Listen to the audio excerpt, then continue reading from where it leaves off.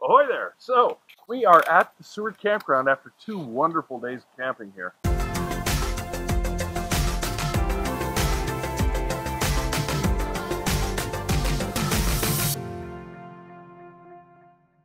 Now, we're at the military campground, so yes, you have to be military or sponsored to get in here. But it is fantastic. The Seward Military Resort was actually the original site of Fort Raymond during World War II. It was established in 1940, and for a brief time, over 3,200 soldiers from various units called Fort Raymond home. In 1944, it was deactivated and converted into a military recreation area. We're going to follow Morgan along here, and she's going to give us a grand tour of the area. So as you can see, this is the RV area, which has electric, water, and cable hookups. There is a dump station on site.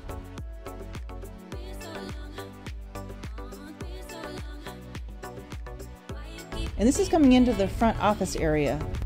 This is where everyone that's visiting the resort will park and check in the main office area, where there's a restaurant, bar, and gift shop. And for you coffee lovers out there, free coffee every morning. So besides reservations for the RV park, there are motel rooms, townhomes, yurts, and tent sites. Oh, and there is also a log cabin, but it's only for 2 people, so unfortunately we have not been able to rent that yet since we have the kiddo in tow 99% of the time. So here Morgan is passing the motel rooms on the left and the townhomes on the right. An pavilion for public use is just coming up on the right as well, and those awesome yurts. I believe there are 6 of them that you can rent out. To the left are the fish houses and freezer. Straight ahead is the washroom with great showers and a really nice laundry room. And then this is kind of the kid area and tent area.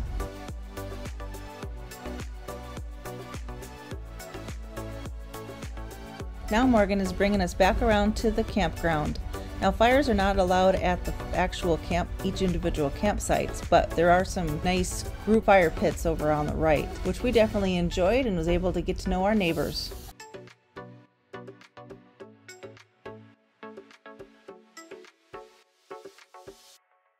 So now what we're doing is we're getting ready to disconnect. And I have to show you some really cool stuff here at the campground. Now one thing I really got to show you here, since we're disconnecting, obviously we got great water supply. I don't know what the pressure is because I'm using my regulator. And I'm a wimp. I keep it at 50 psi because I'm afraid. So I'm going to turn that off. I'm going to ask Morgan to go in there and turn on a faucet or something just to run the water all the way down. Or you can turn off the outside one. Now look at this. When it comes to campground hookups, I think this is the best I've ever seen. Besides having a light, we've got a telephone jack thing that I don't know how that works. I think that's international. They've got cable TV here, which a bunch of people had coaxial cables hooked up, so I guess it works. They've got your 120 here, with GFCI. You've got your, and this is usually 20 amp, which I believe is this switch here, the breaker. Then we've got 30 amp, which is this breaker, and then we got 50 amp, which is this breaker. Which, since we're disconnecting, I have to shut that off. Now, how awesome, I mean, look at all that. Plus, this thing kind of snaps down, stays closed, waterproof. This light only comes on at night or when I open it. So, this thing's just incredible. Yeah. Okay, so I'm going to set that down. Now, I can tell that Morgan turned on water somewhere because now our pressure's 0. See, it went down from 50. Now, is it still going to be a little messy? Yeah. At least it's just water. Yep. So, new friends that we made just leaving freaking camp over there, they're all from Los Anchorage.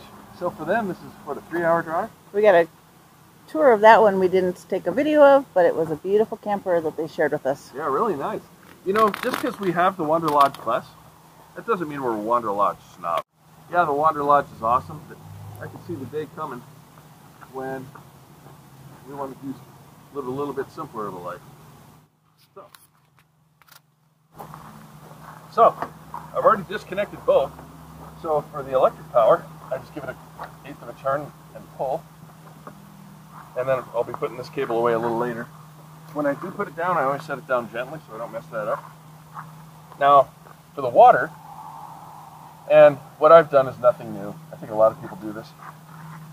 I just use brass quick disconnects that you get from the garden center, and that's what we have in here. See, and then I just go ahead and the cap fits over nicely like that.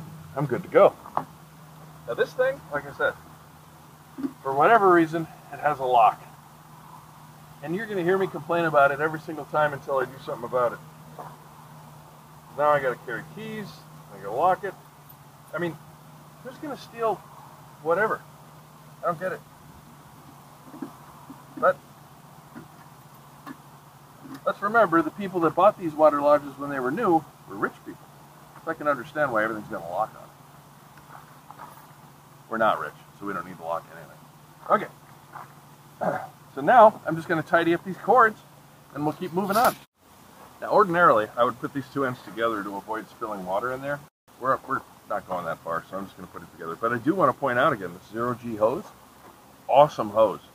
And if we remember, we'll try to put a link down in the description. So if you want to buy them, you buy them on Amazon and buy it through our link. A little bit of that change goes to the replacement tire budget, which I think we still have 2 years, but this is going to be spendy when we replace these honkers. Okay, so just tidy it up, put everything away.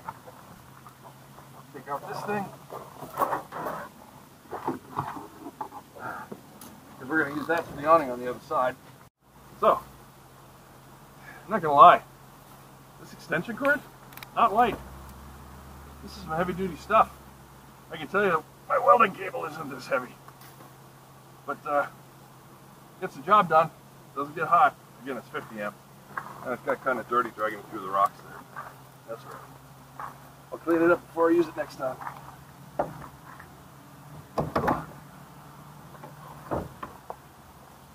Okay. Now we're going to put these awnings away. And I'm going to save the worst for last, which is the big one on the other side that always gives me grief. Now these are kind of neat. They don't have fancy retraction stuff. It's just spring loaded. And it's got this strap that holds it in place. Now the key here is when I put it back up, I go diagonally with the strap so the strap is not hanging out too long. So if I just go straight up, the strap is bang, bang, bang. So what I do is I'll roll it up like this. Just leave just enough strap.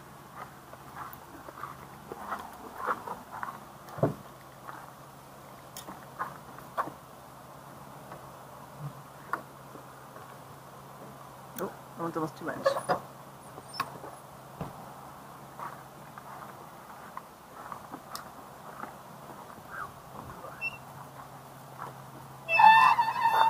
Oh,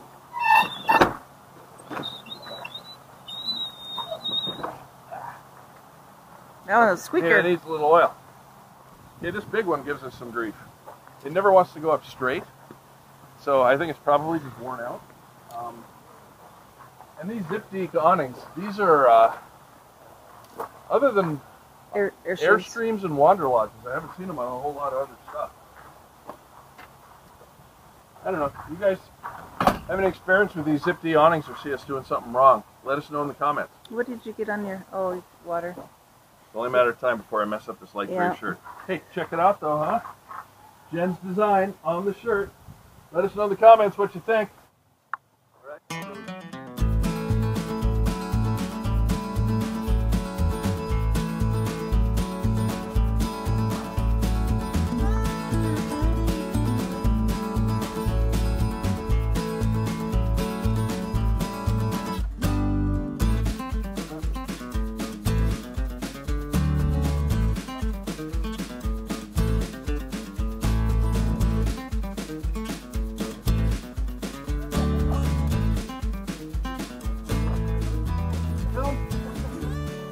Got it right the first time.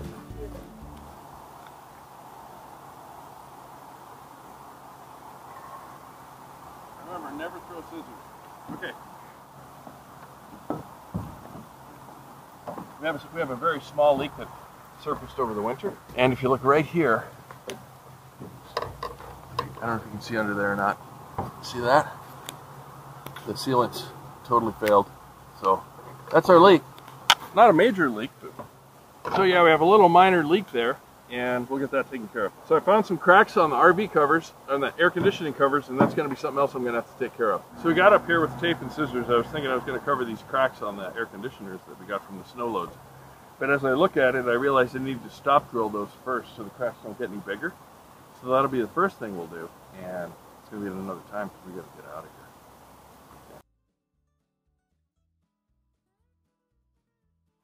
Look what happened. That must have happened this winter because it wasn't like this before. The ice got in there and completely stretched it out. Broke the weld back there. Yeah, got a little patching we got to do up here. It's too bad none of my welding stuff is here on the mainland.